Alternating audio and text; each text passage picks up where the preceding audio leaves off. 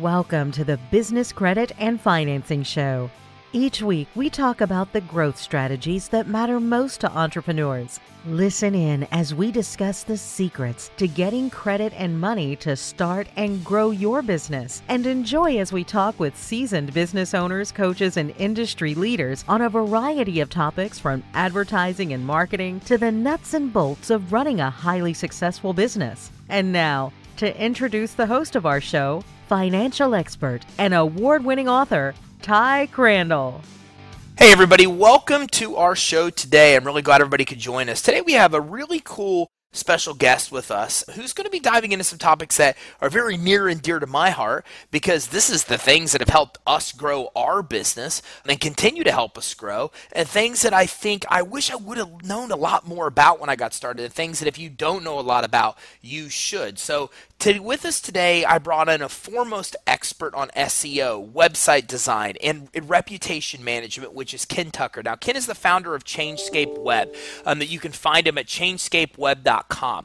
And a small business marketing and website design agency specializing in comprehensive integrated marketing strategies and campaigns for small and mid-sized businesses. Ken specializes include search engine optimization, website design, and as I mentioned, reputation management, which is becoming increasingly more and more important every day, as well as social media marketing, lead generation, and marketing automation. Now, Ken's a master duct tape marketing certified consultant, which we're going to be talking more about this duct tape marketing as we dive in, and an inbound marketing certified professional since 2010, and an SEO for growth consultant with stlouisseoforgrowth.com. Now, Ken's the author of Social Media Marketing for Restaurants and co-author of Reputation Management, Marketing Guide for Small Businesses. Now, this compact guide explains how to create and protect your online reputation, which again is becoming increasingly more and more important for all of us. Now, Ken created and taught one of the first college credit social media marketing classes in the U.S. at St. Charles Community College. He's also taught a course on content management systems, and he serves as co-chair of the St. Charles County Chambers of Commerce Technology Committee. So Ken, welcome. Thanks for coming in today. Yeah, thanks so much, Ty. Yeah, I'm excited to have you, man. Everything you do, I love. Okay. Yeah, I do too. It's an absolute blast. Yeah, it is. And it's so important for all of us. I mean, when we talk about reputation management and what we do with our websites and SEO and social media, I mean, these are really the foundational elements that I think are just absolutely essential for anybody that's out there in the small business space. Yeah, it sure is anymore. No doubt about that. So how long, what got you started? I mean, how long have you been an entrepreneur for? Well, I started my company back in 2005, actually. And, I guess just to share a little bit of a lesson learned, I started it maybe not for the best reason. I managed solution business in the IT world, information technology world. And so I'm very accustomed to, thinking about how you solve problems and how you put together a solution set and be able to, to be able to do that as efficiently and as effectively as possible. But when I started my company, it was a little bit more information technology focused and marketing focused. And I came to realize over the course of the next couple of years that my real passion was in doing the marketing and working with small businesses. So I love the fact that I started my company, but it was, true to my name, I've actually changed the focus of the company probably 3 or 4 times. That's great. Well, so what is it you guys really focus on to do now? So we really focus on delivering websites that generate customers. And obviously a very strong part of that is search engine optimization, which is a great top of the funnel strategy. It broadens the top of your sales funnel and gets more traffic to your website. But you also have to think about how you convert it. And you also sometimes, very frequently, you need to supplement that with some really quality lead generation programs. And marketing automation is really one of the best ways to make life easy for yourself. So that's really what we've been focused on lately. The way I think about search engine optimization, I actually think of it as, it's a multi-headed beast. I mean, you've got your website, you got your keyword research and, the stuff that you do on your website. You got to be focused on writing content that's getting people interested in coming to your website and sharing that content and linking to it. But you also have to develop a footprint all across the web, in these directory listing sites that may not be very obvious to people, but they're hugely important to the search engines. And then using social media to help build awareness and interest and likability in your business and your brand.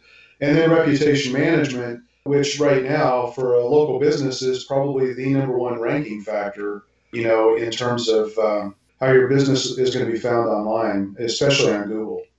Yeah, and like you said, I mean, it just becomes so important, especially the bigger that Google gets. Now, you mentioned a lot of things about social media marketing. How do you really define social media marketing? Well, it's interesting. I mean, it's really changed quite a bit, I think.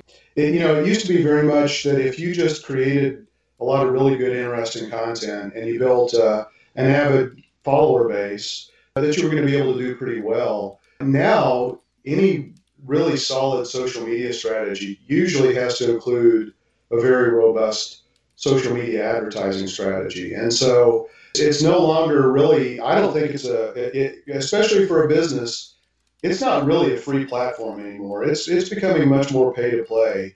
When I think about social media, I mean, I'm going to include, YouTube, LinkedIn, Facebook, Pinterest, Twitter, Instagram, Snapchat.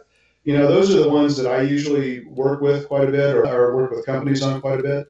And, it really, how you choose which one or ones you really want to focus on, I think you have to take a step back and think about, who's your ideal client, where are they naturally spending time, and then figure out what sites make the most sense for you to take advantage of and make your time and effort and investment in.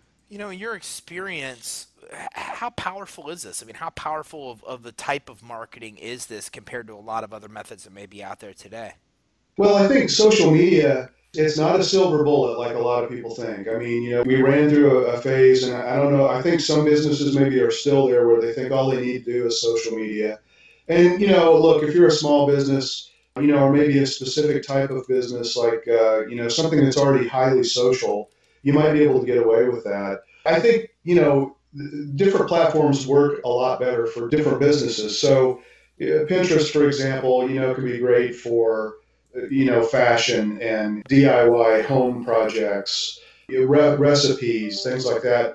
Facebook is great for a lot of businesses, and it's the biggest one. It's got the most user base, obviously.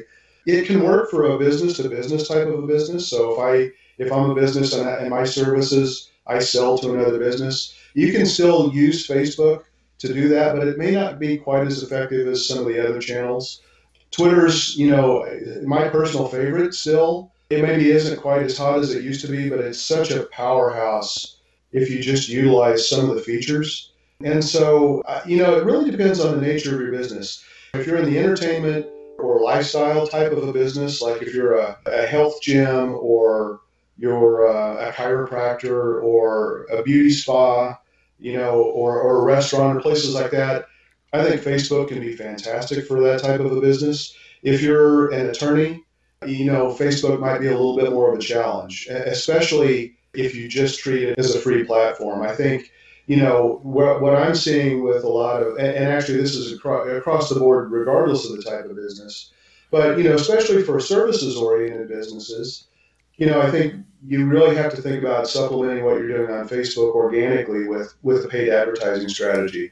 As an example, if you're going to write a blog post on 10 ways to help you control your family finances, and you're a bankruptcy attorney or something like that, you can actually post a link to that blog post on your Facebook page, but then spend a little bit of money to promote it, to get it out in front of the right set of eyes on Facebook. So you actually would want to go in and build a target audience.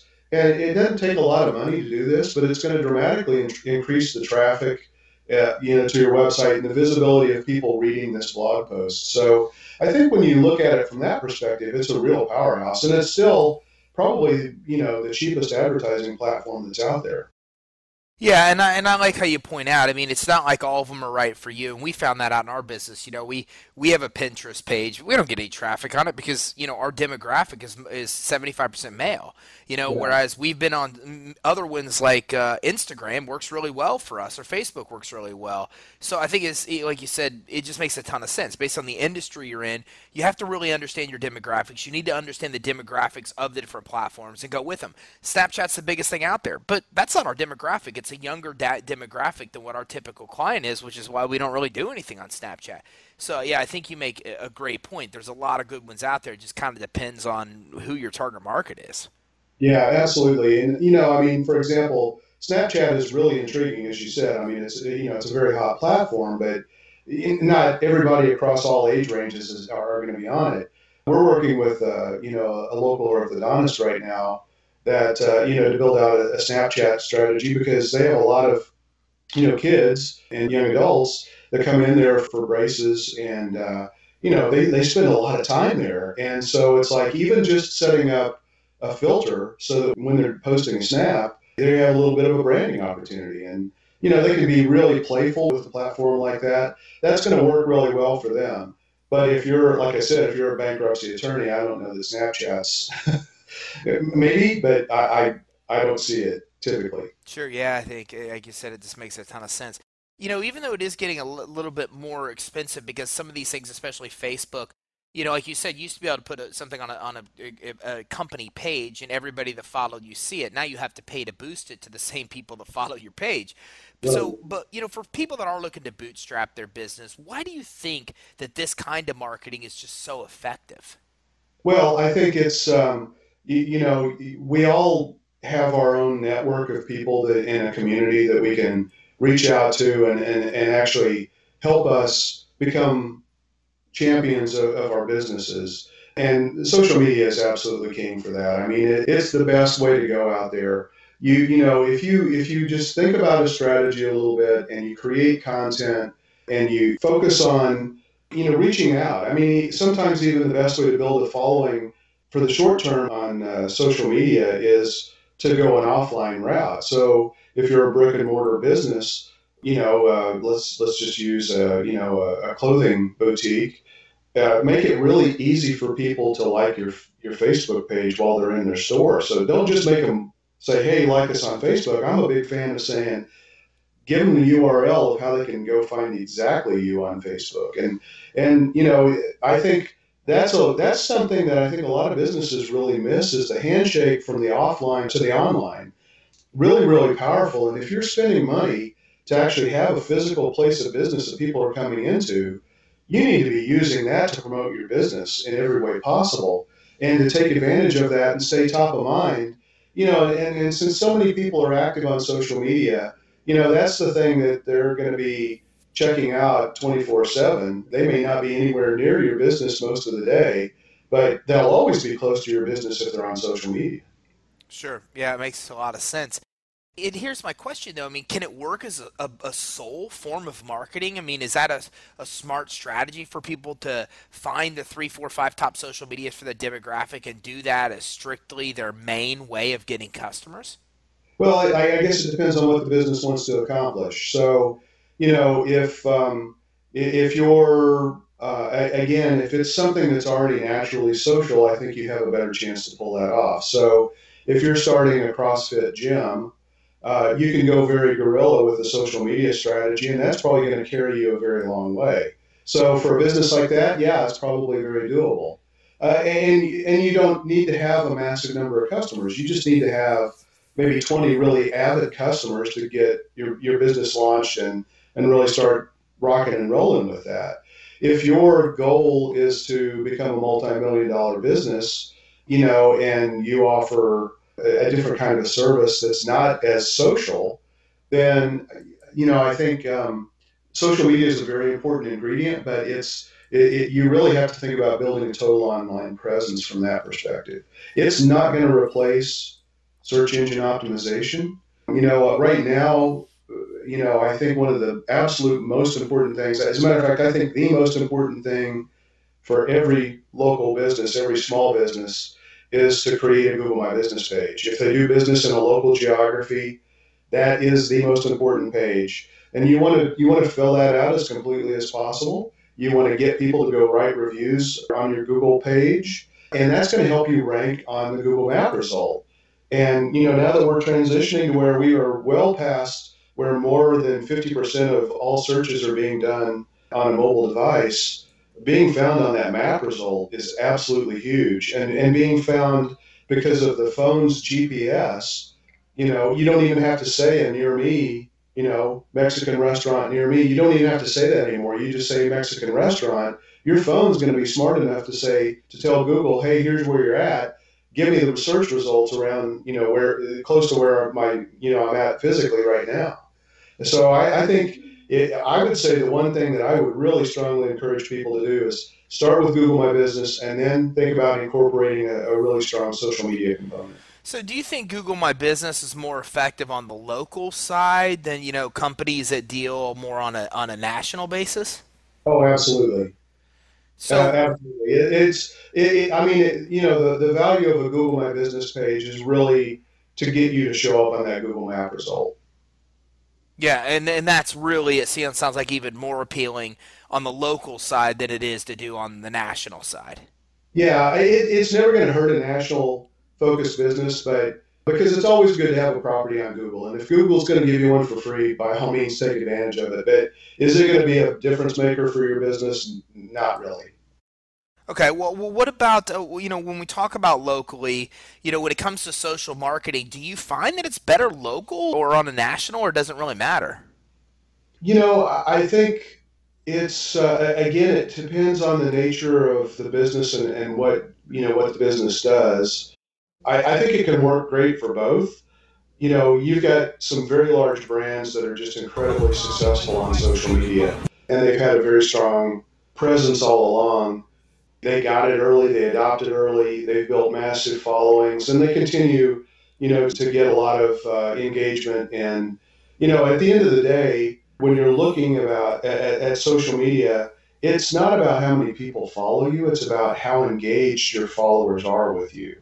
You can build a huge audience. That doesn't necessarily increase your visibility, especially, well, now on Facebook. On Twitter, it's a different story, but on Facebook, you could have, 1,500 people liking your Facebook page. The reality is when you post something from that page, you're going to get, single digit percentage of those people who've liked your page actually seeing your post or having a chance to see your post. So I think it really depends on the nature of the business. Again, if you're in if you're in entertainment or very much a lifestyle-oriented business, social media is going to work great for both national or local-focused businesses. If you're business to business-oriented business, where you sell services to another business, a platform like Facebook may not be the strongest one. You might need to look at LinkedIn. I think Twitter could be a really great platform as well. So, I mean, it's kind of hard to make a general statement about that. Sure. And I think that makes sense. It really depends on all those variables. What kind of industry you are in, how big of a following you may have, how natural you are to social media. But I like what you said. I think it's so true. It's not about the number of followers you have. It's about the engagement. And I think that's a lot of where people struggle is to actually get their followers engaged with them more. Yeah, that's absolutely right. And I think it's, I'm starting to see a shift in a lot of the local businesses that I work with that, unless you're posting something that's very community oriented or event driven, you're really not getting much visibility and engagement there, unless it's a sale or a promotion or something like that. I mean, you do have the ability to tag people. You don't want to overutilize that. That's kind of the social media equivalent of spamming, I think. But there is a time and a place to do it strategically to help increase reach. And when I think about social media, I think a lot of people, they get seduced by the most obvious statistic that you can see immediate results for, which is usually some kind of growth pattern in your social media. And, I think it's really important to look at not, the size of your audience on social, but also you want to take a look at the applause. Are they liking the content that you're sharing out there? Likes can be done, on Facebook or Twitter or Instagram, etc. But that's the softest form of engagement. So it's an acknowledgement, yeah, this is cool, we like this, but it's not really engaging, not really deeply engaging. That's what happens when people are commenting or sharing your content. And as a marketer, it doesn't get any better than when somebody else is sharing your content, or even better yet, you've got users that are generating content talking about your business. So, that's why one of the things I love about Facebook, if you're a brick and mortar business, I mean, do everything you can to encourage people to check in when they come into your place of business. I'm a big fan of maybe doing that through rolling out some kind of a social good program, where whenever people check in, for every person that checks in, maybe you make a contribution to a local charity or a national charity or whatever. Do anything you can to get people to talk about your business online. If you're a restaurant, make it super easy for them to take a picture of a great dish that you just put down in front of them and encourage them to take a picture of it and share it on Facebook, because that is expanding your reach tremendously. I mean, you're reaching their friends, most of whom don't even know that you exist and certainly don't like your Facebook business page. So user-generated content is absolutely the way to go. And I think that's the important thing as you're getting started, as a small business or a new business with social media marketing, is how can you get your fans to become the brand advocates? I like that. And, I've seen some businesses do this really well, where they even have an area of their restaurant that has something really cool that, they kind of use it as a social media staging station where people walk in there and they want to go take, a picture by a big bullhead or something like that. Yeah. And it's a great promotional idea because everybody's in there taking pictures, sharing it on social media. Yeah, selfie stations. Yeah, those are all great ideas. And those are starting to pop up more and more for sure. Yeah, that's awesome. Well, and what about local? What are some other strategies that you found effective for local businesses? So for local businesses, I think, the number one thing is really going to be getting strong quality, consistent stream of online reviews. What we recommend is that you create a review funnel where you make it super easy for people to go write a review on the review sites that are most important for your business. I think that those review sites, I mean, if you're a local business, Google is number one. Facebook is an important local review site.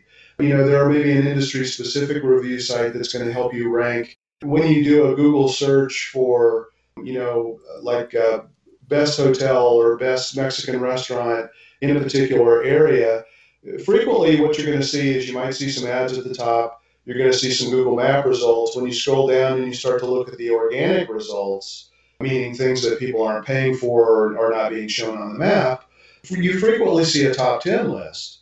And so it's really important, those top 10 lists are coming from sites like Thumbtack or HomeAdvisor if you're in the home services business, or Yelp or TripAdvisor if you're in, a restaurant, or certainly TripAdvisor if you're a hotel or bed and breakfast.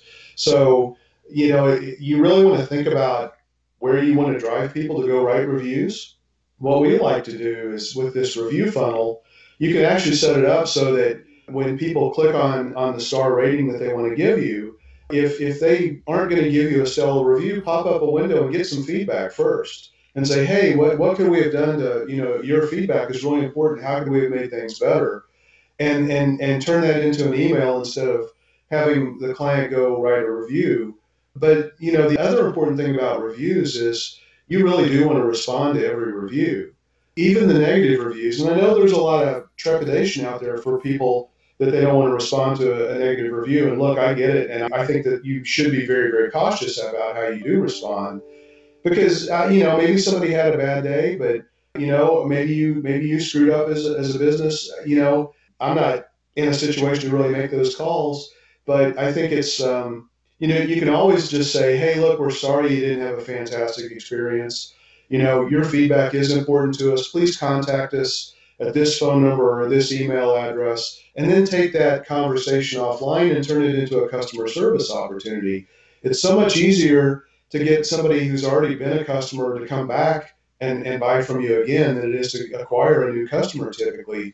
So take advantage of that. The other thing is, I read a statistic the other day that said that when you respond to reviews, there you can get an overall composite rating bump of maybe a quarter of a point.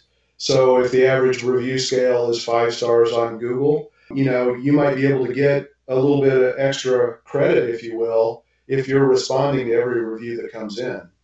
The other thing that's important to think about with the reviews is what we refer to as review velocity. If you went out and did a great job and got a bunch of reviews for your business 2 years ago on Google, that's fantastic. That's great. But Google wants to see that people are continuing to talk about your business in a very positive way. And if you don't have that constant stream of reviews, it's pretty easy to kind of fall out of interest in terms of, what people think about when they're talking about your business locally. So it's the number of reviews, it's the average rating of the reviews, it's the recency of the reviews. All of this stuff really matters. And to make that happen really well for most businesses, you have to have a process and you have to have some tools in place. Yeah, that's awesome. And what about, you talked about offline marketing strategy. What is, what's a combination? I mean, what do you find is the most effective online and offline marketing strategy that kind of is a combination together? Yeah, well, I mean, I think you kind of talked about something already. For example, when you walk into a restaurant, they have some really cool figure in the restaurant, or some kind of a head mounted onto a wall that where people want to stop and take a picture. You're using your physical space, that's offline, to get people to do something that's very socially Sure. online. So that's great. Signage in your buildings, printing, your, and a request for somebody to go write a review on the sales ticket.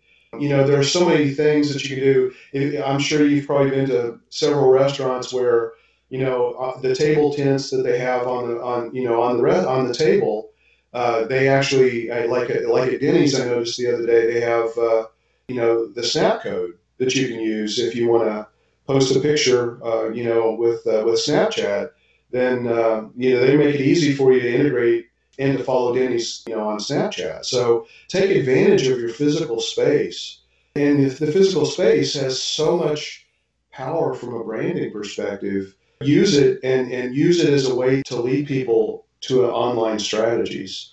Another great offline strategy is doing a direct mail campaign, or even every door direct mail if you can sell to an entire mail route. And that mailer that goes to somebody, if you're going to have a call to action on that mailer, you want them to call you or do something, get them onto an online property, give them a reason to come to a web page, give them a reason to go to a social media site and engage with you there.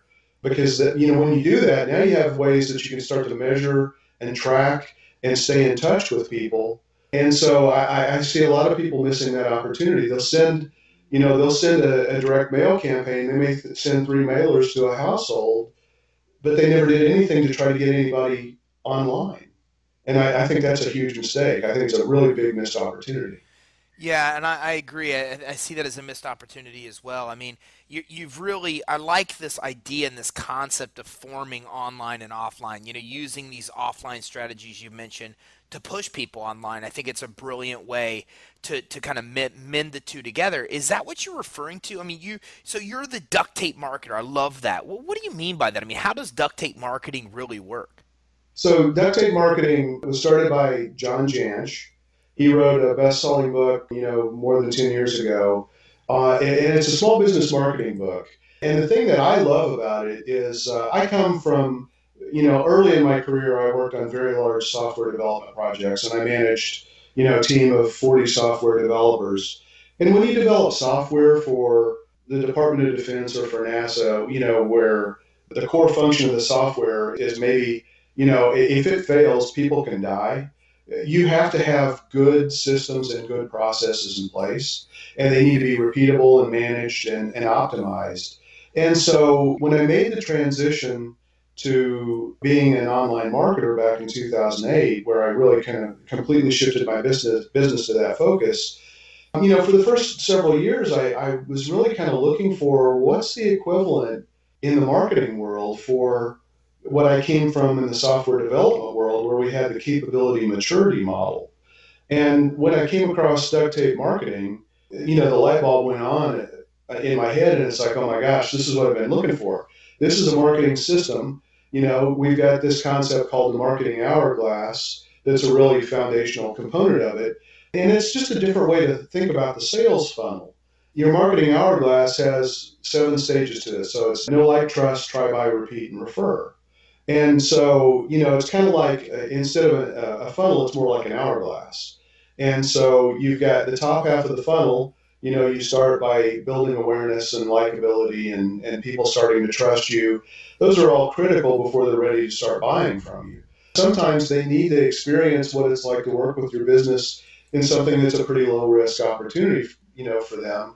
So that's where a try type of an offer. We all see this all the time online. When you have an opportunity to download a white paper to read up on the seven most important social media sites you should be using it for your business today, that you might trade an email address to get an ebook that's going to help you with a roadmap of how you can utilize the social media channels for yourself. That's a try opportunity. They didn't even have to pay for that at all. And so, once they do that, then if their experience continues to be good, they're going to be more likely to buy from you. Once they buy from you, how can you get them to repeat purchasing from you and then certainly refer you? And so I love that concept. I think it's absolutely brilliant. It's a really easy way to get your head around it. It helps you think about, okay, if I'm trying to just get the word out to let people know about my business, how do I do that? What kinds of platforms, what kinds of messages do I need to be using to do that? That might be different than, when somebody's really starting to get to the point where they're ready to make a buying decision. There, you might need to provide them with less information about why they should like you and your business, and more why should they really choose your product or your solution over a competitor. Very, very different messaging. Yeah, it sounds like different messaging. We talked a lot about marketing, and you're also a website guru too. So, what are a few things that you think every great website should have? Well, I think every website should have a very, very, very clear message. When somebody goes to the homepage of a website or a landing page that you're driving people to, they need to be able to know immediately what is it that you do. And if they can't recognize that, within a 5 or 10 second time span, there's so many distractions online, and there's so many other competitors out there that are so easy to find that they may just move on to the next search result. So I think that's really, really important. And I think it's also critically important to have a really strong, clear call to action. What is it that you want somebody to do? When they go to your website, if they go there and they're looking for kitchen remodeling, make it really obvious and very, very easy for them to ask for a free estimate. Or if they're not ready to ask for that free estimate, give them an opportunity to download a guide on how you can make your kitchen child friendly or something like that. But make it really easy. Don't have too many calls to action, but have a very clear call to action. I think homepages are becoming long and scrolling homepages. They should be mobile optimized, absolutely. You should be implementing an SSL certificate on your website now. That's security. And that's going to become more and more important, and it's certainly a search ranking factor. But it's also being flagged on your website now when you're visiting a website as a consumer, and somebody doesn't have what we refer to as HTTPS at the beginning of the URL, then Google's actually flagging that and saying, hey, this website may not be secure. So you want to eliminate those barriers when you're thinking about website design, but it's you really have to also think about conversion, clarity of communication, make it really easy for people to understand what you do and how they can engage with your business. What about SEO, SEM? I mean, when you let's say you have the website set up and it looks good, it has a clear call to action, as you say, it has a clear messaging, as you say. What's the key with the SEO, SEM to really, a lot of people don't even know what those are, so I guess let's start there. And then, how can those be used to be able to get a site with a clear message, clear call to action out there on Google so more people see it? Yeah. Okay. So SEM stands for search engine marketing, and that's a paid advertising strategy, on Google or Bing, for example. And there are different kinds of ads that you can do. You can do a search-driven ad where people type in a phrase, they're doing a search for that, or you can do a display ad where you go on a particular website, and because of a website that you visited or a previous search phrase that you did. An ad's going to be delivered as a display ad. So I think that's a critical component to making your website visible. A lot of those paid ad strategies, I think it's really important to think about those good intention focused keyword phrases. So if you type in a phrase, something like Mexican restaurant near me or Mexican restaurant St. Louis, Missouri, there's a pretty strong intention that you're looking for a place to go eat and you're going to be making a buying decision in a relatively quick manner. So where the intention is very strong, I think you're going to have a pretty good opportunity for that keyword to generate some positive activity. The thing that's the downside for me on a paid advertising strategy to get your visibility on Google or Bing is that a lot of people recognize that they are ads, and so they don't click on them because they don't want to click on an ad. They actually trust an organic search result more, and so statistics range from anywhere from 10 to 25%. Only 10 to 25% of all searchers are going to click on a paid ad. So it's the best way to guarantee that you're going to be found for a particular search phrase. It's an immediate thing. I mean, you can launch an ad campaign, and within days, you can be displayed at the very top of Google or Bing because you are willing to pay for that ad to be there. When you do search engine optimization or SEO, that's what we refer to also as an organic strategy, where you're not paying the search engines, per click or per display every time somebody puts in a search phrase. You're actually making an investment in your website, and it's an investment because it doesn't go away. Every web page that you create gives you an opportunity to optimize that web page for a keyword phrase, and it gives you a piece of content that somebody might find to be really interesting and helpful that they want to link to as a reference. And every one of those links is many little validations in the eyes of the search engine. It's a testimonial. This website thinks that the content on this page of this website is important and valuable enough that they're willing to point people to it. And so it's a huge trust factor to the search engines. So an SEO strategy, you've got to focus on, what are the right keyword phrases that you want to be found for. We have this concept called long tail keyword phrase, which is really just more than a one or a two or even a three-word phrase. And we're now getting to the point where a lot of people are actually typing in questions into the search box. And so the entire question actually could be considered to be a keyword phrase. And so if you happen to write a blog post that has the best match of that keyword phrase, you might be able to rank for that pretty effectively. There are hundreds of factors, obviously, that go into search engine optimization. I think, it's the best long-term strategy for a business that, where if the economics make sense. I mean, let's face it, SEO is not for everybody. I mean, because it's too expensive for a lot of businesses. If your average transaction is very small and you don't get very many customers that repeatedly buy from you at that same transaction price level, you may be hard to justify making an investment to make your website rank number one for the organic search results. That's not to say that you don't want to think about SEO. This idea of local SEO, if you're a local business, then there are some very localized tactics that can make it a lot easier and a lot cheaper for you to do. We talked about one earlier, and that's Google My Business. I mean, that's the number one local SEO play. That coupled with with Google reviews. So, but search engine optimization. You've got to look at the websites that are linking to your website, the quality of those sites, the number of those sites.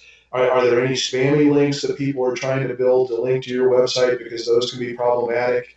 Has anything broken on your website? All of these things, the search engines look at. Any of them fail, it erodes confidence in the search engines about the accuracy and authority of the content and the structure of your website, and so it's going to hurt your search rankings. The other thing that's really important to do right now is to utilize schema markup this is, make sure that the data is in a format that is super easy for the search engines to crawl.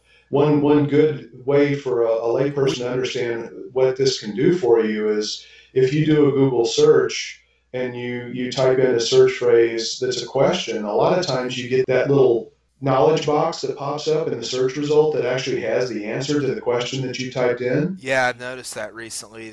And then you click one and they keep giving you more questions that potentially people have.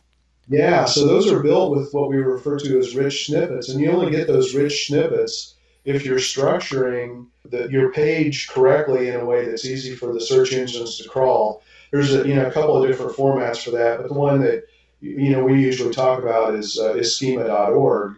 And so there's a markup that you can do as you create each and every page. I strongly recommend that you write the content on that page with a focused keyword phrase in mind that's going to be a 3, 4, 5 or longer word keyword phrase. Make sure you're doing the things to reinforce that throughout that page and utilize that keyword concept, but then take advantage of implementing the schema.org markup for that, especially for, there are different tools that help you do this. There are plugins for WordPress that make this very easy to do. There are actually publishing platforms that make it easy for you to create a menu, publish that with good schema markup so that it'll actually be pulled onto your Google My Business page, but also directly into the search result for your website. Google's starting to trend to the point where you're going to actually start to see less clicks through to your website because Google's starting to display more information in that search result. If you do a search for certain restaurants, I think like Denny's or Panera Bread, for example, you actually get their menu in the search result, and you don't even click through to their website to be able to see their menu. It's right there in the Google search result page. Right. Yeah. Well, Ken, listen, I appreciate you. I appreciate you coming on. I wish we had more time because there's so many things that you're experiencing, and I'll probably bring you back for another show because we didn't really talk about reputation management. We didn't really get a chance to talk more about SEO and what's on the websites. We spent a lot of time talking about marketing, which I think is very valuable to everybody. But there's so many topics that you're an expert in that I think everybody could benefit from. So I'll reach out to you. Let's get you back on the show at a later date if you'd be willing to come back on. That'd be fantastic. I'd love to do that. I really enjoy talking about this stuff. I make a big investment in my own personal knowledge and training and education. It's my job, but it's also my hobby and my passion. So I'd love to do that. Well, I will. Where can everybody go to get more information, learn about you guys, and be able to dive in deeper and just, we scratched the surface of your knowledge, but I know there's a lot more that we could share. So where's the best place to drive people to go to learn more? Well, our website's changescapeweb.com, so that's changescapeweb.com. And you can find us on most social media at Changescape. So facebook.com/Changescape or on Twitter, for example, at Changescape is our Twitter handle. That's perfect. Well, I really appreciate you coming on and so openly sharing with us today. Well, thanks so much. I really enjoyed it. You take care, Ty. All right, and thanks everybody for listening. Make sure, and I will go ahead and Ken, say that website one more time so everybody hears it. Okay, it's www.changescapeweb.com. Okay, so changescapeweb.com. I'm going to put that in the show resources page. So make sure everybody that you're visiting this site because this is where you can get even more information. Like I said, we just scratched the surface. They have so much cool stuff. I love the images. I love the way that their site flows. Their blog they have a lot of different articles and things on there you can access. So make sure that you visit the website to get some more information. And we will bring you back on at a later time. So again, everybody, thanks for tuning in today. A very special thanks to Ken for joining us today. And make sure that you go to changescapeweb.com, and I will make sure that's in the show resources page. Thanks, everybody. You've been listening to the Business Credit and Financing Show with your host, Ty Crandall. Watch for our next episode to get even more insight on financing and growing your business. And don't forget to check us out online at creditsuite.com for even more business growth strategies.